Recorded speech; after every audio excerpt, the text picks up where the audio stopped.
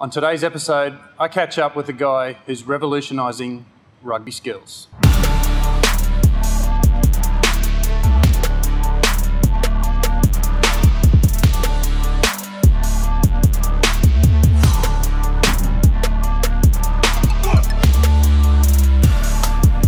Hi everyone, welcome to the Starting From Scratch podcast. Today's episode, I'm catching up with local rugby coach and entrepreneur, One Mataua. And it's a pleasure to have him on board and get to know you a little bit better today, mate, and just hear a bit of your story, I guess, in terms of where you've come from, growing up in Samoa and then moving to Australia, getting married, that sort of journey. So I guess what I want to touch on today and the context behind the podcast is just to have a chat to you about the journey that you've been on and some of the highs, some of the lows, some of those challenges you've come across along the way, and then some of the stuff you're doing now with the Rugby Skills Academy and I guess developing young athletes and the journey that you're trying to place them on as well. So thanks for coming along. It's good to have you, mate. Yeah, no, thanks, Shane. No, thank you for having me. And we're now really looking forward to it. I think it's a great concept what you have here today. So cheers, mate. No, it'll be good. So I guess growing up in Samoa, life's a lot different to Australia, and can you just sort of spend a couple of minutes taking us through what your childhood was like? And it was good actually. Well, from my own experience as an island kid growing up back home, it's for us it's normal. Growing up home, you always think of how to sort of way of how to make a living, I guess, in terms of either school or rugby. A kid that grew up there, we don't get, the opportunities don't come our way a lot. And I think looking at having, even speaking personally, my own son today, he gets dropped off to school, he gets picked up, he gets everything, bought for him. Where I grew up back then, it's, a typical day for us as a 14 or 13-year-old boy back in Samoa. It's, you get up fairly early in the morning, probably 6 o'clock. You either feed the chickens, feed the pigs, and then cook breakfast, and then just have a shower and catch 2 buses to go to school. Yeah, right. And then after that, you get your footy trainings, come back home again, same thing again. You got to feed the pigs, feed the chickens, make the cook food, and then off to footy trainings. So we probably run or walk to 3k kilometres for footy trainings, and that's sort of a typical day for us. But for us back then, it's what we know, and it was good. Yeah. So I guess in terms of looking now at the life that you've created for yourself, what was there a turning point in terms of the mindset? Because I think growing up, I guess my perception and based on what you've just said as well, that growing up in Samoa, the opportunities don't come as quickly as they might, or as easily as they do in Australia. So what was it that, I guess, made you, was there a light bulb moment? Did your parents sort of push you in that direction? I think it was quite a funny thing when going back. I've always have these things of setting goals for myself. So the first thing for me is, and it's an honesty goal that I set myself, I will always want to marry an overseas lady. Yep. So it's one thing for me to say, that's my ticket out of Samoa. It's just what it was, and then I thought, okay, if I can get that, if I can work on that, then the second part for me is, I know that footy, it's sort of another way of me making a living. I said, set my goal, I wanted to play the highest level overseas, find myself a good lady, and hopefully they can appreciate, me or take me, and that was it. And then I start working on how do I get there. Yep. Like I said, the mindset, and I guess that was the only way for me just to get me going in that terms of get my mindset, achieve little things that I wanted to achieve to get a bigger prize, I guess. Yeah. So which in the journey came first, the rugby or the woman? The rugby came first, obviously. The rugby came first, and I thought, if I can prioritise my stuff, what I needed to do, no doubt the other part will follow. Yeah. And that's what I did. I sat back and I said I wanted to make into as a young boy, I've always watched the likes of Michael Jones and those sort of guys like that. And I said I wanted to play, for the World Cup in years later. So for me, it was like I wanted to achieve, my steps heading up there. Yeah. So, the trainings and everything, but right from the set-go, it was already on my mind that I will make a living out of rugby, and I will move overseas. Because is there any other sport in rugby, other than rugby in Samoa that's sort of focused on, or is it's 80% rugby and there's a few others? Yes, I think Samoa, we are the only few countries in the world that rugby, it's the number one sport. Yeah. So therefore, it's a bit like India in cricket. Pretty much, yes. So I think we're the country that, yes, everyone plays rugby, whether you go to Sunday school or church or anything, you'll end up playing rugby somehow anyway. So whether it's backyard or on the beach or at footy field, yes, whether you want it or not. So it was become, the culture for us that's the way you're going to make a living, and everyone sort of encouraged that. So then how do you set yourself apart? Because I'm assuming then if as a teenage boy growing up in Samoan schools, and 80% of them are playing rugby, how do you set yourself apart from, or how did you set yourself apart from the rest of the group to be able to go on and achieve what you've achieved? I think it's the fact that was recognised by not only overseas coaches but our national coaches. Yep. So it was, making to the rep level footy, sort of the schoolboys rugby. Captain those schoolboys rugby and then move on to the Colts, so play for the Samoan under 21s back in those days. Yep. And I guess then it's really sort of giving me that sort of the understanding that this is it. There's no other way but rugby, and I can, and the encouragement and the recognition from the coaches that sort of really can see myself. There's no other way here but to go full on. So you had an opportunity, we spoke a little bit before off camera about you had an opportunity to come to school in Australia for a short period of time. Was that, I guess, a different experience to what you were going through in Samoa at the time? It was actually, because, that was perhaps, it was the first time, and, for me it's going up into the big world, and, in Sydney out of all the places, as a 16-year-old boy, 17 going up, 17 living in Sydney by myself and my teammate, it was a big eye opener for us. But I guess it all sort of related, and somehow if it wasn't for that getting out of my comfort zone, I wouldn't be where I am now, because you really sort of understand what is right and what is wrong, and how to drive yourself, mentally and physically, I guess, yeah. So when you finish school, obviously rugby is your primary focus in terms of how you're going to live the rest of your life. So what was the jump from out of school and into playing rugby at a professional level? It was a straight sort of, transitions was sort of, even though it was a schoolboys jumping straight to the national teams, and I think it wasn't hard for us, because we knew that we were sort of, this is where I wanted to go, me personally. Yep. So when I got there, and I thought, well, this is it. I've got to get full steam on. But it was good. I think it was '94 when I got selected to tour away in England and Scotland. Yep. And I think I've just finished high school then. So I was taking I was sitting my school season at the moment. So I was taking all my school books with me to tours. But the study was another story. Yeah.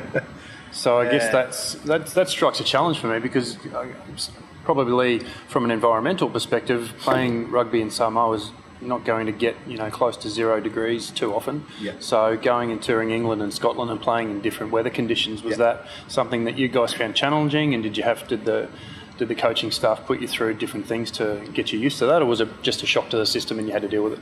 It was pretty much sort of, shock to the systems. You play a lot of footy in New Zealand, and in Auckland it's cold, but when you travel this part of up in England and Europe, and especially towards, you're talking about their winter time, so you're talking about October, November. So I can remember clearly we had a game up in Newcastle that we have to stop, delay the kickoff, so the groundsman can just sort of blow away the snow that was on the side. So it's that sort of, you know, like back to you say, it's one, you know, just from warm to the extreme. Yeah. So, you know, it was eye-opening, it was good. But, you know, it was an experience that, you know, will always stay, you know, with me. Any setbacks, I guess, to this point? Like, were you injury prone, or did you have to, you know, had you had pretty good luck through that point? There were a few setbacks, you know, as a part of the package as well. You know, suffer a lot of injuries. Yeah. In knees, I think I had about 5 operations on my knees. Wow. And the part of that, because when I represent Samoa in the World Cup in '99, I play as a hooker. So obviously I have to put on a bit of weight. And I think back on those days, my playing weight at the time, it was probably 95 kilos. So then I have to go back into the seven-a-side around the, you know, the IRB sevens around the world. Yep. I have to drop the weight even lesser. So, you know, so the demand on my body was fairly big back then. Recovery wasn't so much sort of awareness for us as what they have these days. But, you know, I guess it is what it is. But, you know, that's what it was. It's, you know, the impact on the injuries, I think that was the only sort of a setback, but, you know, it's all part of the package, I guess. And were there coaching and mentoring staff around you back then? Like, was the setup, because it seems like the pathway was very well established by Samoan rugby to understand that, you know, how to get kids out of that school system and into playing, you know, rugby at a World Cup, for example. Well, the pathway was great. Like, you know, we pretty much know exactly where we wanted to be, and obviously, you know, you tick the boxes. You know, there are a few boxes in the middle to how to get to the top, but. Like you say, the mental sort of mentoring of us players, that's where I guess our parents come in that a lot. There was not much of from the team environment itself. It was just, you know, the moms and dads, you know, just make sure that we'd be very respectful, you know, those sort of things. And, you know, just to do things like to make sure that we obviously behave well when you go, you know, outing and those sort of things, you know, in the public. So I think the parents have played a big part on that back in the days. That's pretty interesting, because I find a lot with sport in Australia is that parents sometimes tend to treat some sports as a bit of a child minding activity. They're not really well involved. Some parents do get involved, and power to them. That's fantastic. So it's great to see, I think, that family involvement through that pathway, which keeps the families engaged. And you can see, I think that sort of reinforces for me why you see some of the Polynesian nations, and there's just so much commitment from them to following their team. Well, I think it's because mum and dads can see us. That's our sort of, you know, that's a way of us making a living out of it. So, you know, and they were the first one to say, you know, to us, you're only as good as your last game, because they know, you know, if one of us, if I play up, you know, off the field, you know, not only I'll get dropped, you don't get your income, you know, and those sort of things. So they're really looking out for our own welfare, I guess, in that part. And I think they see it as a, you know, a massive opportunity for us to earn. So I guess it's, you know, it's a fair call to them. Did you ever get dropped from a side and have to deal with the disappointment of? Oh yes, easy, massively. I remember I was supposed to head overseas on a contract, and then I got injured. Then someone took over my contract for me. Then I went back after that. I went back and recovery, you know, rehab, gone back, and then it wasn't the same. Me personally, I thought I was, but then the management and the others think, you know, it's not the same. So very, very disappointing, and I think that's probably the lowest part you can get, you know, when you're getting dropped, and it's everything. So luckily, once again, you know, my wife now, she was, you know, a girlfriend at the time. You know, she was pretty sort of the backbone, because she knew that, you know, and her support, that was the most important for us. So, you know, she can see where I was heading. I was heading in the wrong one, you know, in terms of losing the plot and become sort of, you know, being silly, you know, out and about. So, because there was no way for us to get that frustration out, you know, it's all that before you were in, and now you're just on the outer. So it was good. It was good help. Yeah, that's great. So at what point was it becoming prevalent that, obviously there's a World Cup looming in 1999 and you're in the national squad, you're sort of working in towards that. So what were the series of events that sort of led you into, touring and playing in a World Cup? I think it really comes back to how we prepared ourselves. Me personally, I start setting my goals into making the come back to the team again. Making into we call it back and then it's a Samoa A, which is almost like your B team. Yep.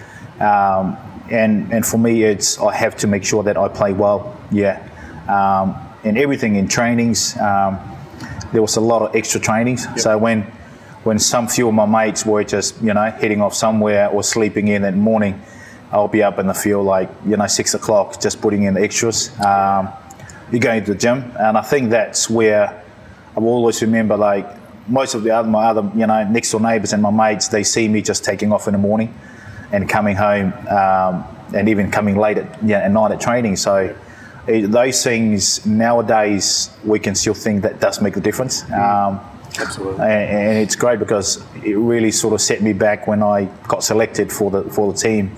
It really made that difference because I know that I really did wanted it, and without the extras and my mindset, I wouldn't be there. Yeah. So what was that? Just take me through the experience of playing in a World Cup, because I know the frenzy that sort of comes around, whenever it's World Cup time, no matter what sport it is, cricket, hockey, rugby league, rugby union. Yeah. Oh, it was massive. It was massive. It's the pinnacle of any sports, and of course with rugby union, it's the pinnacle of anyone, World Cup in the world. You've got so many teams from all over the world. It's their top players now representing their country. And for us, it was, yes, the money was okay, but it was more honoured to represent your country, the jersey and what's on the jersey. So the highlights of that, it's not only been part of that, but at the same time, you still strive to be the starting player of that team. So it was just a massive for us to be part of that. And I think the highlight of that was, beating Wales, in Millennium Stadium. 72,000 people on that stadium, and we could hear a pin drop. When I bet you could. We could, but I remember we stayed in Swansea, and so I think it's about an hour and a half from that to Cardiff. Mm-hmm. So our trainer put on we deliberately take ourselves away just to isolate ourselves for that game. So I remember on our way back to the Millennium Stadium on that morning, he put on the video on the bus. I think it's the Rumble in the Jungle. Yep.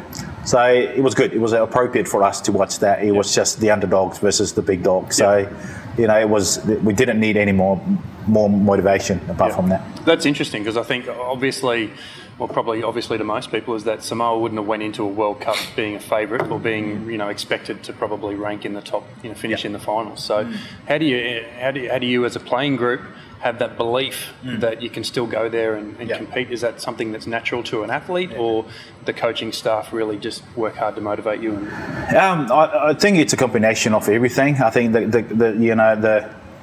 the coaching staff and all your advisory group that within the touring group that trying to sort of just to reinstall that to us, to that self-belief. But I think for us, we always think it's what we can control, and I think that's perhaps it's the biggest thing, not only for us, for any sports. We spoke about controlling, so we can only control the way we play, and things that we can't control, that's out of our hands. So that was our belief, and that was the biggest motivation for us. We can control the way we've been training well, the way we play, and that was all it is, and it really did pay off. Yeah, that's brilliant. So life after rugby. So in 2011, you and your wife moved to Australia. Yep. So what I guess in terms of, what's happened in between? So life after rugby before you started Rugby Skills Academy. What have you done in that time? Life after rugby, obviously, when we sort of retired, I with the police force in New Zealand. So I think I joined the police force, and I think I spent about 7 to 8 years there. Yep. And it was one of the best jobs that I've ever, dealt with. Challenging. Yeah. But, it was, it's the most, it's the most rewarding thing when you do, sort of a public servant. After that, we moved back here, and then I was working in the mine, constructions and that sort of working. But at the end of the day, I still think that I still have something in sports that I wanted to, and mainly in rugby. Yeah. And that's where, sort of the Rugby Skills program, Rugby Skills Academy sort of started. Yep. And now you've turned that into, because did it start off as a part-time thing and you were just doing it sort of on the side, or did you commit to it? I completely committed to it. Yeah. It was a big jump, scary, financially. Yep. But once again, I'm one of those big believers that I can only have one shot at it. I just don't live, if only I could, I wish I could do it back then. And that was it. I've always said to myself, if it doesn't work, then I think at least I did try, instead of sitting back and said, well, I was hoping that I had to go with it. Yeah. So it obviously, touch wood, that it's going along, in the right direction. But yeah, it was a massive jump. But it's looking at back now, it's great. It's a great support. So how many kids did you start with? I guess in the first year of Rugby Skills Academy, how many kids were you coaching? The first year I can remember, we only probably 60 kids. Yep. Yeah, 60 kids. So I can remember clearly my first session out of Ross Park up here. I was nervous. I'd never been so nervous, because I thought, these people have booked, these people have turned up, and what am I going to do to their kids? But it was only 10 of them. Yep. But I was as nervous as hell. It's just like, Jesus, there's preparing for the big game. Yep. And now after the first year, and now, we're looking at 500 plus kids, 3 years later. So, it's obviously we're doing something right. Yeah. And now, so obviously you're starting off in Rocky, and you've had the ability to travel a little bit. So, how much of Queensland are you covering now with the academy? We pretty much covered all the way down from Brisbane. Yep. Up to Toowoomba. Around the Central Highlands, obviously within here in the CQ regions, White Bay, Harvey Bay, heading up to Mackay. Bredekin up in Townsville, and next weekend I'll be up in Charterstown. Wow! So we're covering some fair mileage. If the water's gone down, I hope so. So what I like about what you're doing is that you're not just focused, I guess, primarily your primary focus is developing better rugby players, but what I also enjoy is the fact that you're producing better people based on, I guess, the way that you live your life as well. Is that something that's a core philosophy for the Rugby Skills Academy? Well, absolutely. I think I always relate to these kids. I said I don't just coach rugby. I don't just coach skills. I said to them, if you don't have the respect, then I will teach you respect. So, and that's the thing. Like, little things. A kid will ask a kid to give you the ball, and you throw it at you. So automatically it goes, no, hand me that ball, please. So it's one of those things that it's really giving them some respect, some self-respect, because I can see the way they speak to mum and dads and those sort of things. They sort of, they're really taking it for granted. For us, it's the biggest thing for us. It's teaching these kids. Not only the respect for this is a big part of it, but I said to them, respecting for women, it's the biggest part for us. And it's a big thing. So I have a parent that I was spoken to, their son. I said, your kid comes across as a very difficult kid. I said, I'm sorry, but I have to teach him this. I have to have a hard talk to them, because it's just disrupting everyone. So, the mum and dad will understand that. And I said, well, if he doesn't listen, I don't want him back here, because I'd rather have the kid who shows respect than having a kid who doesn't want to be here. So the next day, the kid came over and apologised, and they're one of the best kids that have been around the academy. That's a great turnaround. So we've talked, in a couple of other meetings about, the one percenters and the going the extra mile, and how when you're coaching, you're pulling kids up for getting slight technical things wrong, or doing them, sort of inefficiently. So is that, and I think I get from what you said before that because you did the 1%ers yourself to enable yourself to get to that World Cup, you're focusing on that with the kids as well, to make sure that they understand that throwing a pass and doing things completely technically correct. that's one of the biggest part that we're teaching these kids now. I think what the program that we're rolling out, it's for them to understand. I think one of the new things that I'm rolling out the kids now, mainly some of the older groups who can comprehend that there's a reason why we're learning this skill, because the outcome that, so I've always said there's a reason why we're doing this, because the outcome will be that. So it's really giving them that understand. Yep. If you do if you are not doing this, the technique, the outcome will be not as good as, as a positive outcome. So some of them, they sort of took a little while to understand, but some of them, now they can understand the reason why he wanted us to do this, because the outcome will be positive. Yep. Yeah. So what's next for Rugby Skills Academy? I guess you're still growing, and I expect the growth to continue for you. So what are you? Yes. So it's going really well. It's been covering a lot of Queensland.